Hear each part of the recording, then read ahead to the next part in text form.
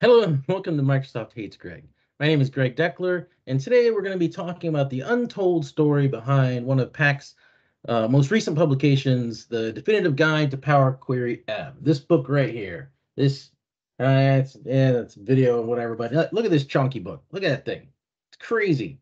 It's like over 700 pages of actual real information, plus table of contents and everything else. The index, brings up to like 740, 750 pages in this bad boy. Just an absolutely massive undertaking. And one of the most interesting experiences I've had in doing publications for Pact is my sixth sixth book with Pact, and it has probably the most interesting backstory of any of them. And every book has a story about how it actually comes into being and the actual creation of the book.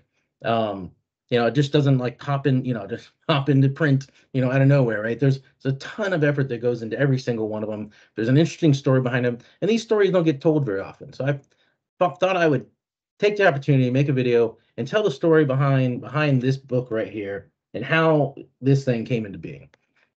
So now, before we get into that, I want to definitely call out a couple things. One is the unsung heroes, right? So if you open up the first page, go in the page right before the forward, the one that everybody skips over, that's got the copyright information and all that. There's a bunch of names you'll find here, like the senior publishing product manager, Devin George, and the project editor, Rihanna Rodriguez, and the technical editors, Anari Patel, Kushal Sharma, developing relations marketing executive Vignesh Rahu. So I apologize. I'm like I can't. There's a bunch of names here, and I'm not going to drain all of them here. But they all deserve just as much credit as the authors for bringing a book like this to life.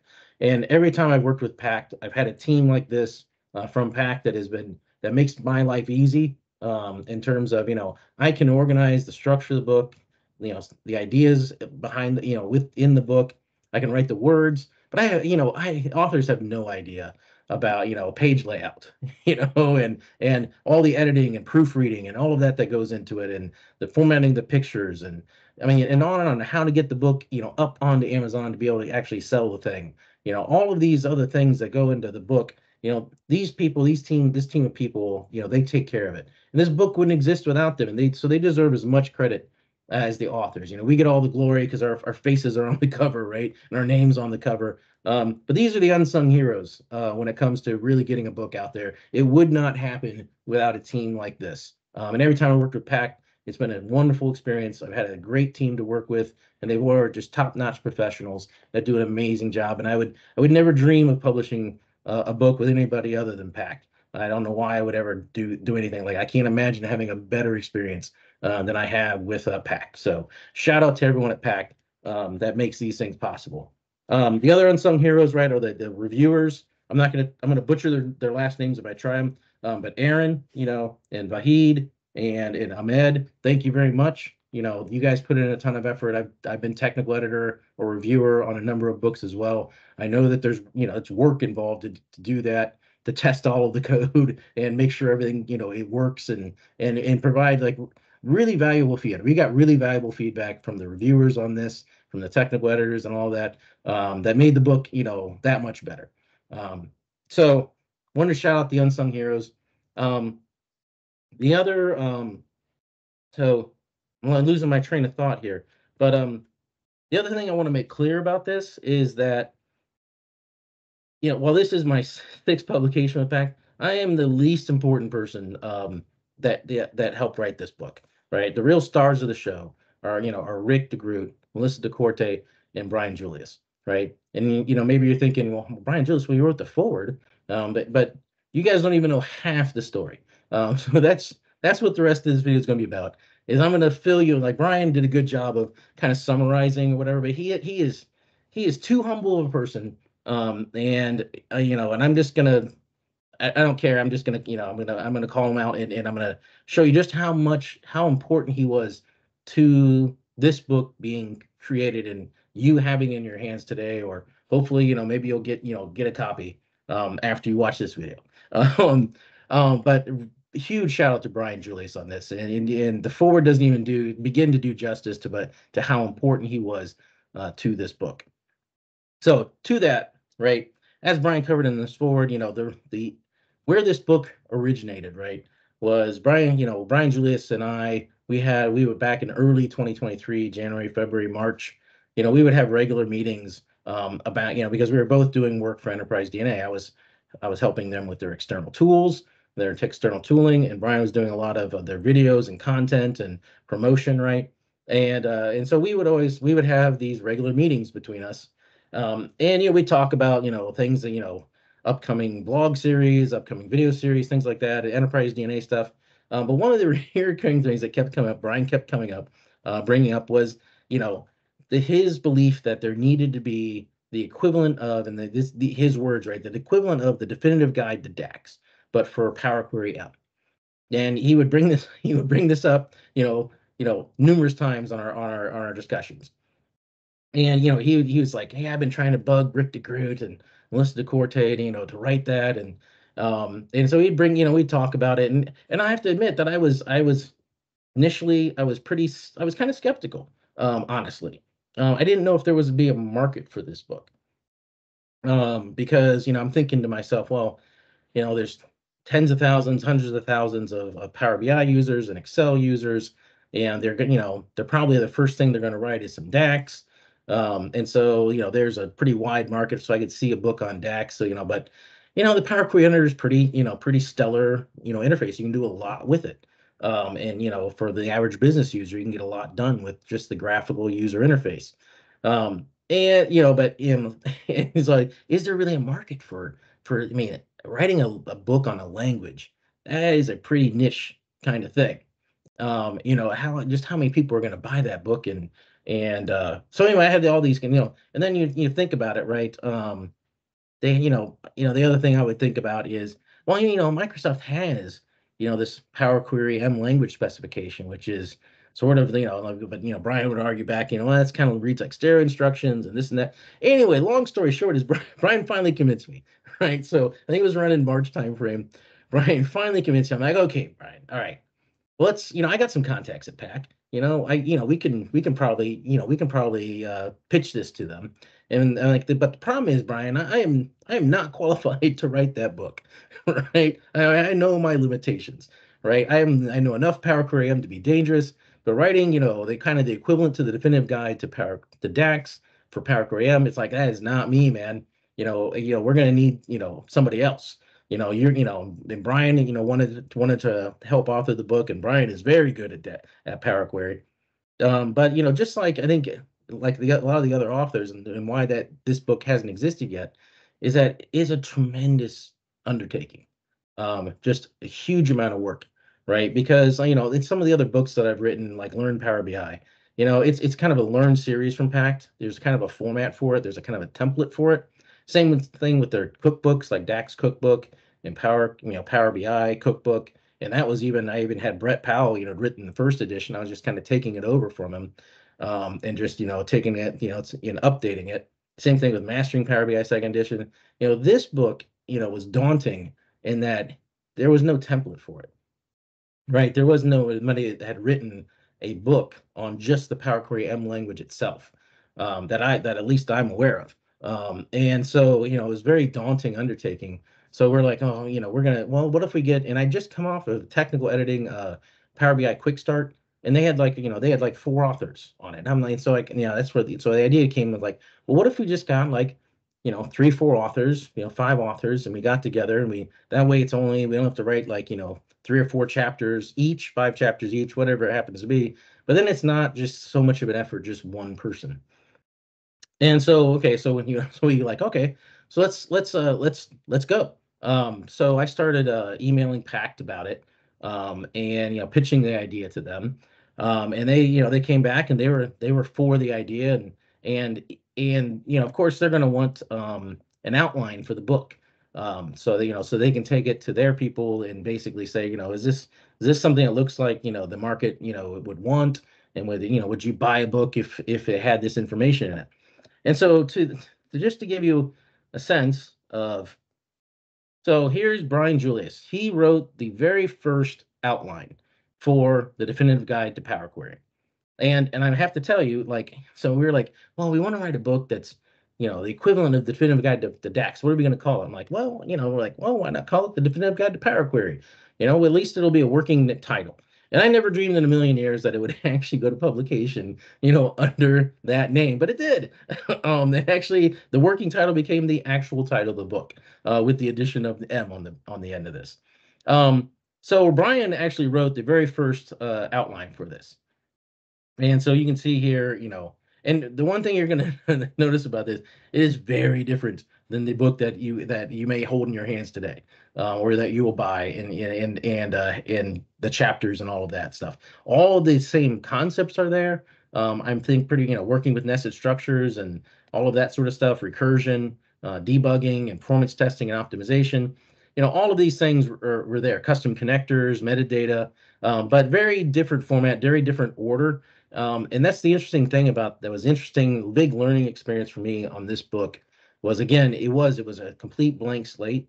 We had to invent, the outline and the concepts, what was going to be included in it from scratch, more or less. And also working with other co-authors. It was a big learning curve for me because in the past with the other 5 books, I really have primarily been, in control of it. And, you asked Brett Powell in those books, and he provided feedback and stuff as well. But I was really more kind of point on those. But this was a true, blank slate collaborative effort between originally 4 authors. So it ended up that so I submitted this outline to PACT to get their feedback on it. And then we started searching for authors.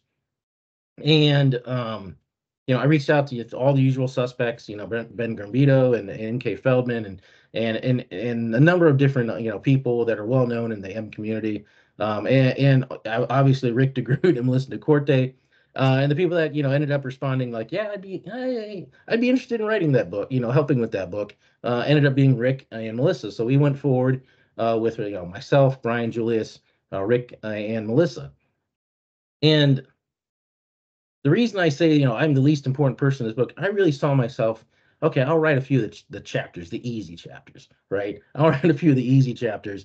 And then you guys can take care of the main crux of it. And I really saw myself really more as a facilitator. I've worked with PAC before. I know, how the book publication process works. I can fill out all the forms for everything, because a bunch of forms you got to fill out and everything else. So when this outline, right, it became this outline here. So PACT has a template for it, right? And you got to submit, everything about the book, like the market, the research, the target audience. So I've been through this process before, so I knew how this works. So I was like, I'll take care of, doing that sort of stuff. You do an overview of the book. Eventually you get down to the general structure and then change chapter outline. So like introducing Power Query Formula Language M, and you got some headings here of what you were thinking are going to be in that chapter, reference, so you'll see, again, if you have the book, you'll notice that this is very different than what it actually went into print with. But this was early concept stuff.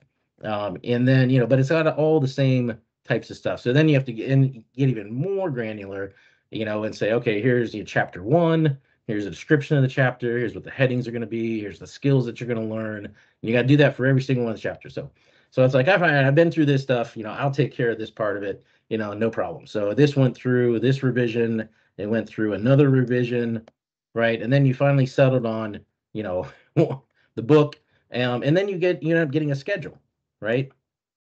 So you basically say, okay, here's the titles, that you have. This is what we kind of eventually settled on as far as the titles originally. You'll notice they are different and they're out of order compared to what the print was. And then you assign, your authors. And so really, so between all of this was going on between like April and June, July, like so just getting the authors around and getting packed and reviewing it and doing all the paperwork and all that sort of stuff. It took that long just to get to that point. And then we're ready to start. Okay, let's start writing.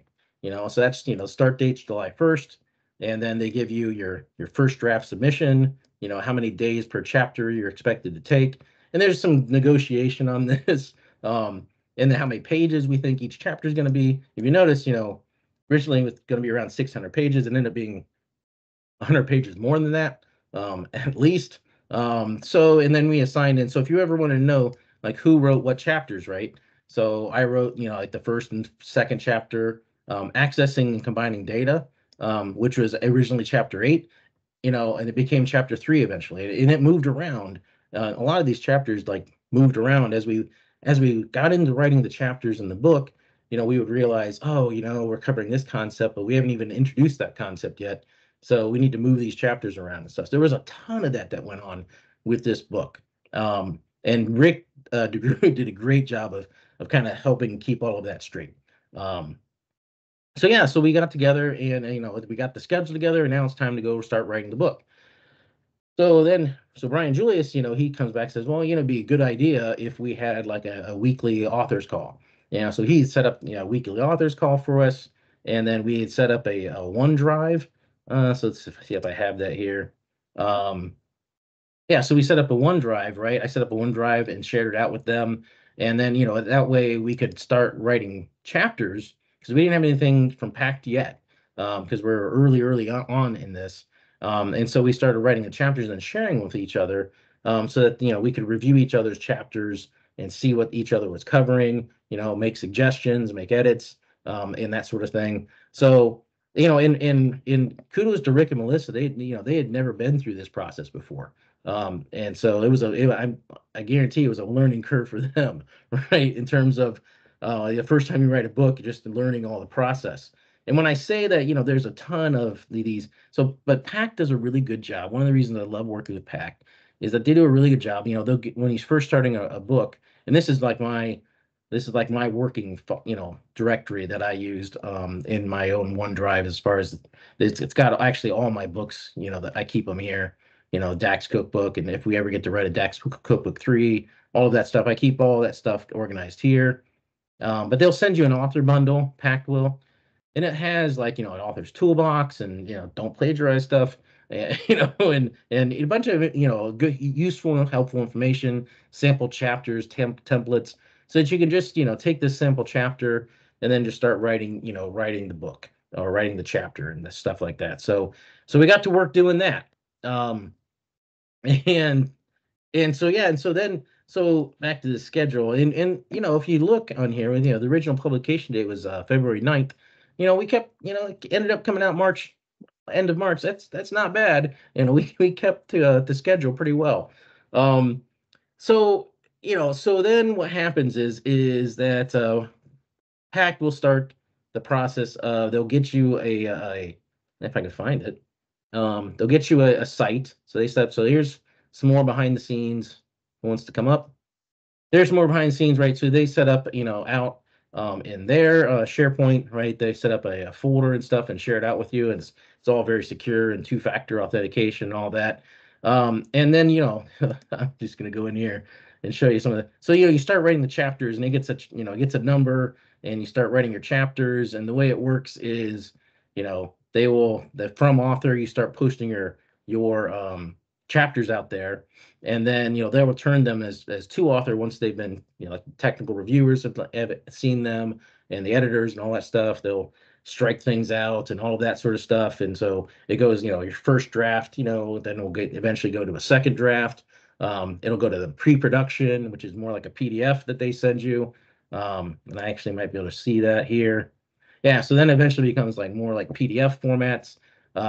And then, so you're getting close once you get to the PDFs, right? And so you're making comments, and you're maybe, still tweaking a few things here and there. Then the last step is always the dreaded rejected images. So when you're taking screenshots and you're posting them in there, invariably there's some that are blurry, they come up to too small text and everything. It's my least favorite part of the book. Is like, it's like, oh, it's like, you get back, your rejected image, you're like, oh no. It's like I got to replace like 7 dozen images. It's like I got to redo those. But yeah, well, that's kind of almost like the final step. And so here's something that you probably won't see, right? So there's Brian Julius. This is an early version of the cover. This is the original version of the cover, with Brian Julius, and different, Melissa had a different headshot then. And so I was glad I could find this. It was buried in my email. So this is the original version of the cover. that with Brian Julius on there in that, and so Brian had to drop out for personal reasons, and that was probably the real low point of the book. Um, for the entire team, I think, was when Brian had to withdraw, and it was really super conflicting for me, because I was like, well, this was Brian's idea, man. He's the one that came up with the idea and pushed the idea and convinced me that it was a good idea. Um, and so I was really personally conflicted about it because I was like, man, it's almost, I almost saw it as like taking credit for his idea, right? And but Brian is an amazing human being. He's just the best. And he wanted us to continue with the book. And so we did. And I think it turned out great. It's probably the book I'm the most proud of. I probably learned the most about it, in terms of collaborating with other authors and that. But it was a process. It was you know, the writing stuff has always come pretty easy and natural to me as far as writing stuff. Um, but trying to invent something from a blank slate, especially on something just as daunting as the language, because it's just so massive. And there's just so many technical elements to it. And just getting to work with Rick DeGroot, Melissa DeCorte, and Brian on this thing was been a great experience for me. I really enjoyed it. So yeah, so I mean, when I say that this book wouldn't exist without Brian Julius, I am 100%. That is the 100% truth.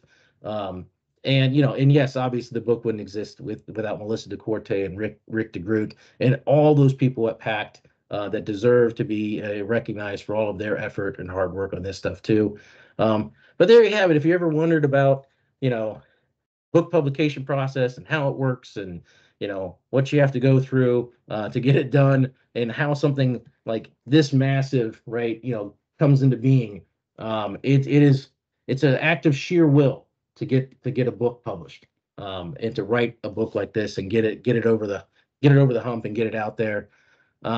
It's just, it's great, but it's great. And I encourage, if you ever have an interest in writing a book or whatever, Hack's always looking for authors. Contact them, pitch them your idea, and they're great to work with. And I encourage more people. That's the one of the greatest joys I got out of this was that Rick and Melissa now, they're published authors. They've been through the process. They're old pros at it now, right? And I hope to see the next book by Rick DeGroot and Melissa DeCorte. Because I think, at least for me, once I published my first book with Pact, Learn Power BI, it's one of those things where I just kind of caught the bug, and I really enjoy writing books, for the community, and that's what it's really all about, is getting that knowledge and that information out to the community, and the community has been fantastic with their feedback on this book. It's been really great.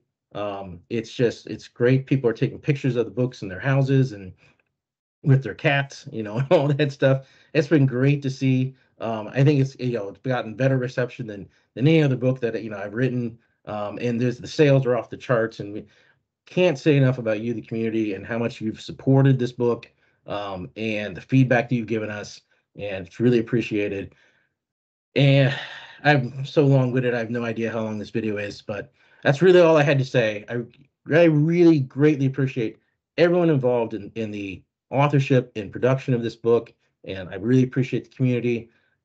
Can't say enough about you guys. It's been super great experience for me. So that's all I had for this video. Hope you enjoyed it, and I'll see you next time.